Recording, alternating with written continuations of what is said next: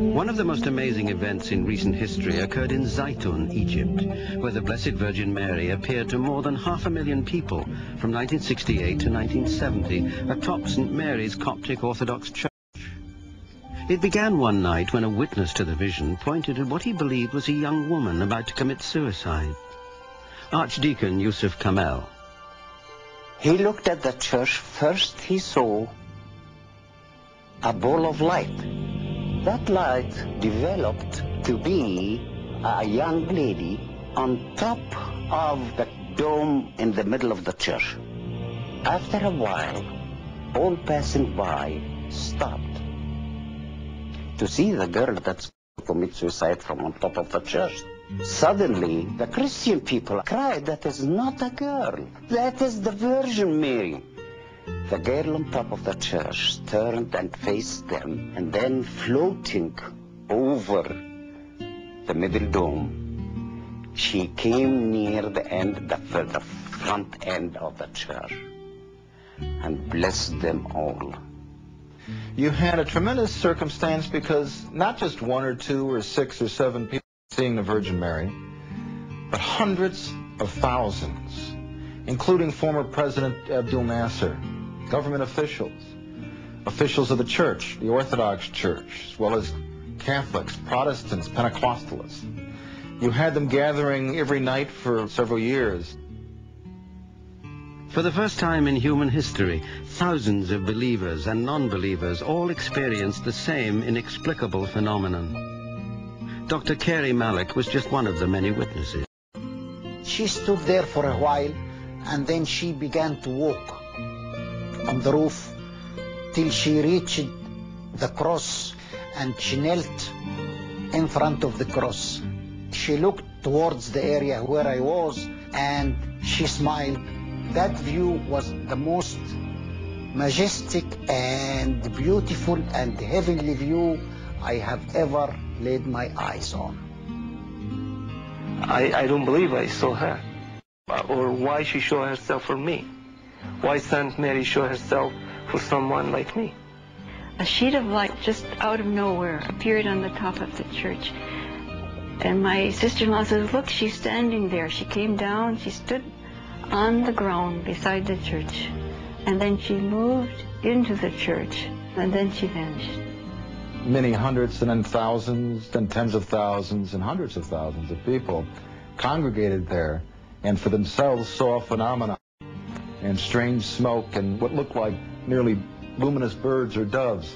And this went on for several years to the point where, by some estimates, 1 million people saw the Virgin Mary in Zaytun or some type of supernatural phenomena. The question is, why Zaytun? Why Egypt in the mid-1960s when the Middle East was a powder keg? War was in the air, a massacre had been plotted. The homes of Christians were marked for blood. Peace, it seems, would take a miracle. They marked every house of the Christians with a red cross, and then appeared the Virgin Mary. And instead of taking revenge of them, she cured them, healed them, gave them sight. The paralyzed began to walk. I heard a man shouting, "I see, I see." I was told the man was a blind Muslim and the Holy Mother gave him back his eyesight. I can see. His eyes were opened and saw the figure of the Virgin in front of him on top of the church. The man was hysterical. He cried out. The miracle happened. The miracle happened. The miracle happened. I can see. And began stretching his hands, touched everyone around him. One girl named Teresa Galila had polio when she was about 6 months old. She could drag her legs with crutches, and she was healed at Zaytun. And I had seen her walking. One of the most amazing miracles of healing occurred to a woman with breast cancer who came to Zaytun in search of a cure. One night, as she lay sleeping in a room near the Church of St. Mary's, she had a vision of the Blessed Virgin Mary. see the Virgin. She's standing by my bed. Now she's by the window. And now she's gone.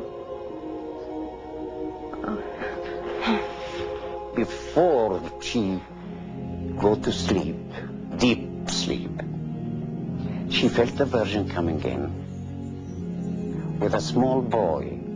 The young boy gave her a small knife or something like that. And the Virgin told her, I am going to remove the cancer from your breast. Oh, it's painful. I can feel it. The next morning, the priest found a bowl of tissue next to her bed, and she was covered by a cloth with the sign of the cross written in blood. The amazing thing is, there is no sign of any wound or any opening or anything. X-rays, analysis prove that is free from cancer completely. The unexplainable, miraculous events of Zaytun, Egypt, are best understood by analyzing the testimony of the living witnesses. A study conducted by physicist Dr. John Jackson. All the witnesses to the Zaytun event virtually agreed amongst themselves as to what they saw. And so I think it's possible to construct what I would call a standard apparition of what had occurred. The apparition was self-luminous. Most of the people would say they could see some features. Virtually everybody said the apparition would move in a natural manner and it looked very realistic. Some people would say the apparition was bigger than life in terms of its size.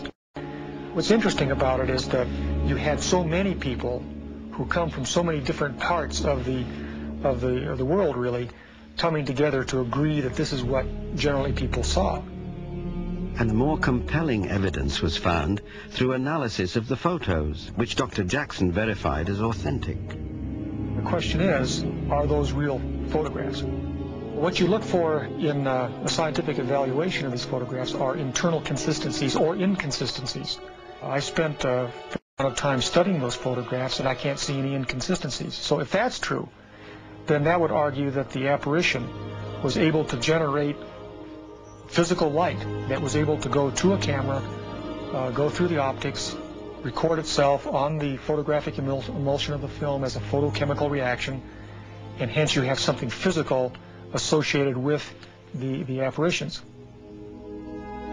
On the anniversary of the apparition at Zaytun, Pope Kyrillos VI declared that this was indeed an authentic appearance of the Blessed Virgin Mary, whose silent message of love and hope had miraculously brought peace to the religious conflict within Egypt. Something very strange has happened here, perhaps something profound. You might be dealing with a phenomenon that lies out of heretofore classical science, and we have to be prepared for that.